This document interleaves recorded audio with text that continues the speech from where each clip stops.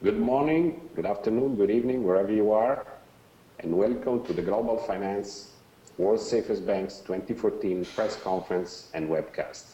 I am Andrea Fiano, the editor of the magazine, and with me is Denise Bedell, the managing editor of the magazine.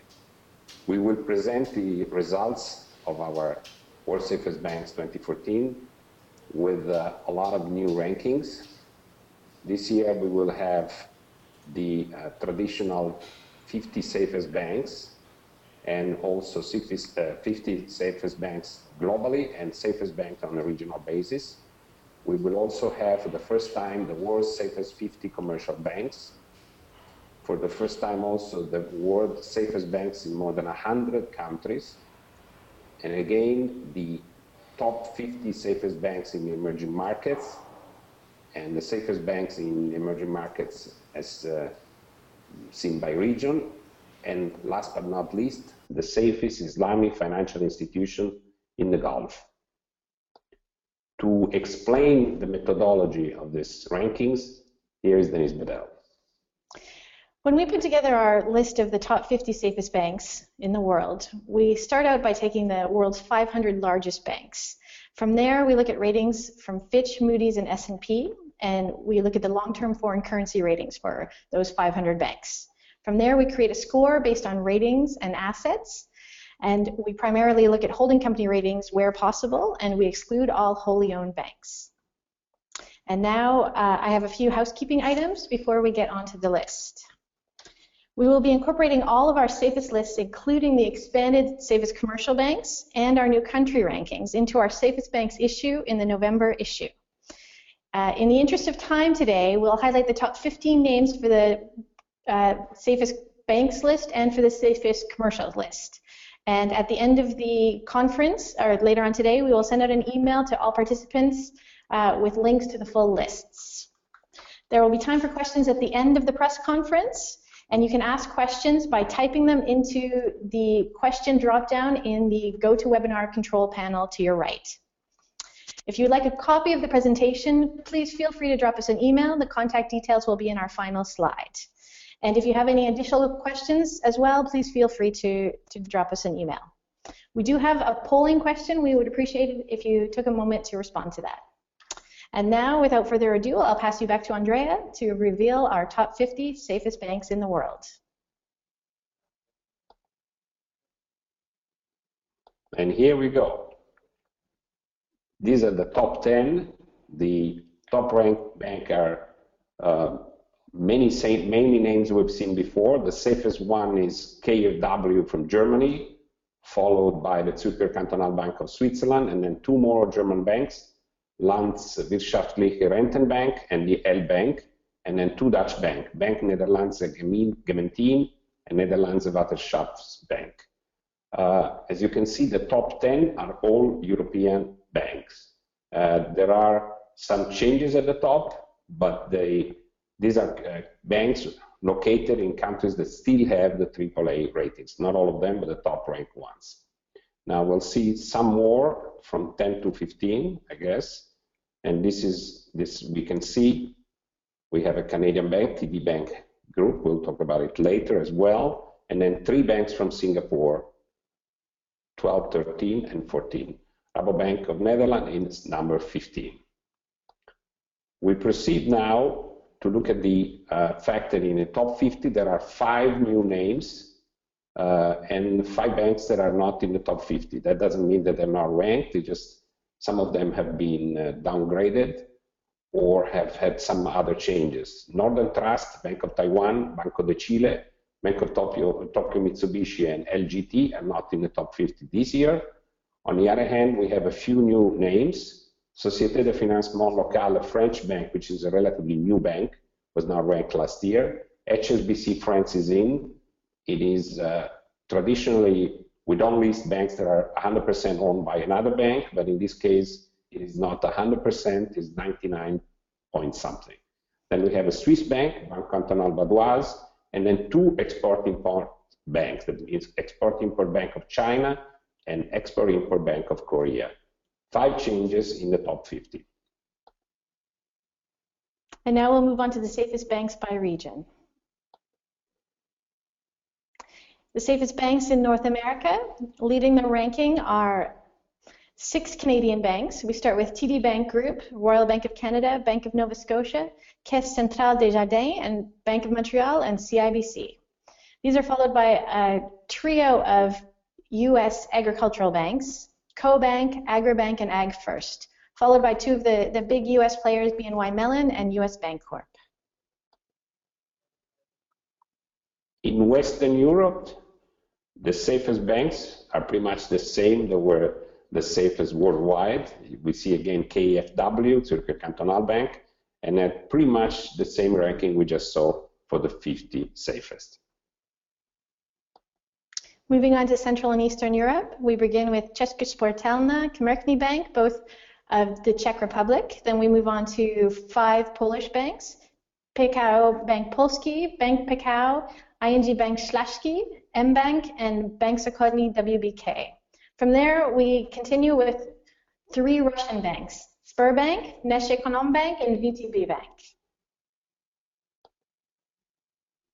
In Latin America, the top 4 banks are once again Chilean banks, Banco Estado, Banco de Chile, Banco Santander Chile, Banco de Crédito e Inversiones. They're followed by 2 Mexican banks. There are 4 Mexican banks in the top 10. We have HSBC Mexico, Banobras. There are 2 Peruvian banks, Banco de Crédito BCP, then Banco Santander Mexico, BBVA Continental from Peru, and then Scotiabank Inverlat in Mexico. In Asia, we begin the list with 3 Singaporean banks, DBS, Overseas Chinese Banking Corp, and United Overseas Bank. This is followed by Hang Seng of Hong Kong and 3 Chinese banks, China Development Bank, Agricultural Development Bank of China, and the Exim Bank. And finally, this is followed by 4 South Korean banks, Korea Finance Corp, Industrial Bank of Korea, and the Exim Bank. Exim. In the Middle East, we have 11 banks in the top rank, and they will be also the same banks for the safest in the emerging markets. National Bank of Abu Dhabi is number 1, followed by NBK, National Bank of Kuwait, and then Qatar National Bank, 4 Saudi banks, Samba Financial Group, National Commercial Bank, Al Raiji, and Riyadh Bank. Followed again by another Bank of United Arab Emirates, Abu Dhabi Commercial Bank, 2 Saudi banks, SABB, Bank Saudi Fransi, and Union National Banks. We have more than 10 because in this case there are several banks with the same score. More details will actually be provided in the November issue of the magazine with all the rankings. In Australia and New Zealand, the list is completely dominated by Australian banks, but that is primarily due to the assets of banks from New Zealand, which excludes them from the top 500 list. So leading the pack, we have National Australia Bank, followed by Commonwealth Bank of Australia, ANZ, or ANZ, Westpac, Suncorp Metway, Bendigo and Adelaide, Bank of Queensland, and Macquarie. And now we move on to the safest commercial banks. The methodology is quite similar to that of the top 50 safest banks. One big change, however, is that we exclude any banks that are more than 50% government owned, and that's how we come up with the ranking. And here are the names. TD Bank from Canada is the safest commercial bank in the world, and this is a first. Last year there was another winner. The Canadian bank is followed by 3 banks from Singapore, which we already seen at the top safest 50. Here they are number 2, 3, 4. DBS, Overseas Chinese Banking, United Overseas Banks. Rabobank is number 5. It was the safest commercial bank last year. There was a downgrade. And then another Canadian bank, Royal Bank of Canada. And for the top 10, 4 Australian banks. We just named them a second ago, National Australia Bank, Commonwealth Bank of Australia, ANZ Group, and Westpac. Follow from 11 to 15 by 2 Swedish banks. Nordea is 11th, Bank of Nova Scotia of Canada number 12, Svenska Handelsbanken number 13, Hang Seng Bank from Hong Kong is number 14, and another Canadian bank is number 15, Caisse Centrale Desjardins. And now we'll move on to the safest emerging markets banks. As opposed to the top 50 in the world, the primary difference between the methodology for this list and our top 50 safest banks is that we take the universe of 500 largest emerging market banks. And from there, we again get ratings from Fitch, Moody's, and S&P. We look at their long-term foreign currency ratings, create a score by ratings and assets, and we look at we exclude wholly owned banks, and we primarily look at holding company ratings. The safest banks in the emerging markets are this year. Number 1, National Bank of Abu Dhabi, followed by 3 Chinese banks, China Development Bank, Agricultural Development Bank of China, Export-Import Bank of China. 3 Korean, South Korean banks are following, Korea Finance Corporation, Industrial Bank of Korea, Korean Development Bank. MBK, the National Bank of Kuwait, is number 8, followed by the Export-Import Bank of Korea, number 9, and then the Latin American banking, Banco Estado of Chile, number 10. In the other 5, from 10 to 15, we have 3 banks from the Middle East. Qatar National Bank is number 11. Samba from Saudi Arabia is number 12. Number 13 is Bank of Taiwan. Another Chilean bank, Banco de Chile, number 14. And then number 15, National Commercial Bank of Saudi Arabia. And now we move on to the safest emerging banks by region. In Asia, the list is dominated by Chinese banks. We start with China Development Bank, Agricultural Development Bank of China, and the Exim Bank of China. This is followed by 4 South Korean banks, Korea Finance Corp, Industrial Bank of Korea, Korea Development Bank, and the Exim Bank. Then we have a Bank of Taiwan, and again, 4 more Chinese banks, ICBC, CCB, Agricultural Bank of China, and Bank of China. And finally, the list is continues with 3 South Korean banks, Kookmin, Shinhan, and Nonghyup.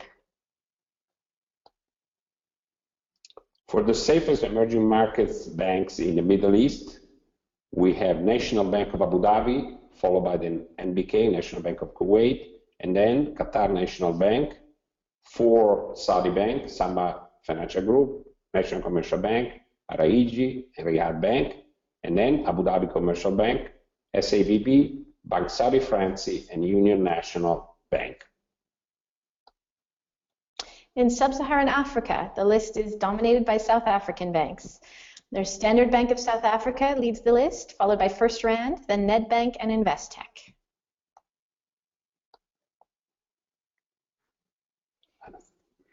And now we move on to safest banks by country, our new listing. The methodology is somewhat different for our safest banks by country, which, as we mentioned, is a brand new list for us.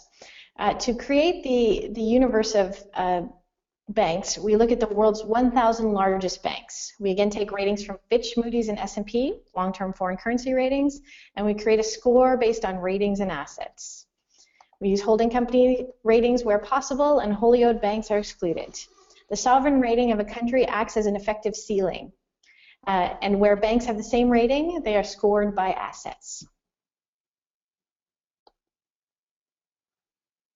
Here are the safest by country. Some of these countries have been already mentioned. The safest in Canada is TD Bank. In the United States, the safest bank is CoBank, one of the agricultural banks. But we have many countries that have not been mentioned before. Here is the list: Andorra, Austria, Belgium, Cyprus, Denmark, Finland, over 100 names. There are some banks that make some of the rankings we mentioned before, but not all of them. And so this is a big new development for us. We see here Central and Eastern Europe. Many of these countries have not been mentioned before in the safest ranking. Albania, Armenia, Azerbaijan, Belarus, Bulgaria, and many other countries that will be mentioned here, for a total, as we said, of over 100. The new countries are also in South America, many names that have not appeared before in the safest, so it's a new development for us. And then some, I would say also some new names in countries that are represented. Here's South America, Asia. Of course, you will be able to see all this in detail further on, but just for the sake of the presentation, we'll just go over this list relatively quickly. Many new Asian countries. We try to have as many possible countries represented: Middle East, Africa, and a lot of countries that were not presented before. And again, this is a major effort from on our end. Pretty much all the countries that have rated banks, independent banks present in their territory, are represented in this list. And here, even in Australia and New Zealand, we see that Kiwi makes the list as the safest in New Zealand, is not one of the largest 500 in the world, therefore does not make, even though it has a very high ratings, does not make the top safest 50. Now we'll move on to the safest Islamic banks in the GCC, our final listing for today. The banks that we're listing here are all the Islamic banks in the Gulf that have 3 ratings from the 3 big rating agencies. Therefore, they have Fitch, Moody's, and S&P. We are comparing again, like in the other rankings, we have long-term foreign currency ratings. The banks are scored by ratings and assets. When there is a tie, the larger bank usually, we have it rank higher. And we have done this for the first time in February of this year, but there are some new names in the rankings. In first place, we have Al Raiji of Saudi Arabia, followed by Al Hilal of the UAE.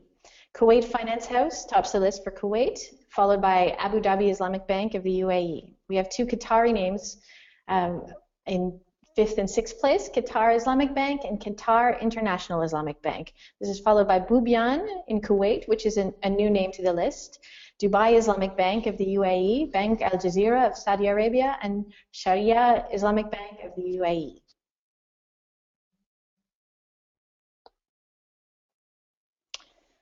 And that concludes the presentation part of today's press conference. And now we would like to open the door to some questions from the audience. So if you have questions, as I mentioned at the beginning, please feel free to post them in the question section of the GoToWebinar control panel to your right. And our first question is, why do you include government-owned banks? Well, I would say as we measure the safety of these banks, the government ownership is actually an added element of security in most cases. We should say that in many countries, the sovereign rating of the country represents some kind of a ceiling. No single bank in one given country will have a rating higher than the country where they reside and operate. So government-owned banks are usually even safer than the other banks. That's why we include them in the general ranking, but we have decided to expand our ranking of commercial banks so to make a distinction between banks that are government-owned and banks that are not government-owned, or at least not for more than 50%. Okay. Our next question is, have you changed the ranking at all since the crisis? And if so, how? We have kept the same methodology over the years. This year we expanded, and as Denise explained, we use the largest 500 banks for all of these rankings, largest 500 as measured by their assets, with the exception of the new rank safest banks in each country, which are based on the largest 1,000 banks in the world.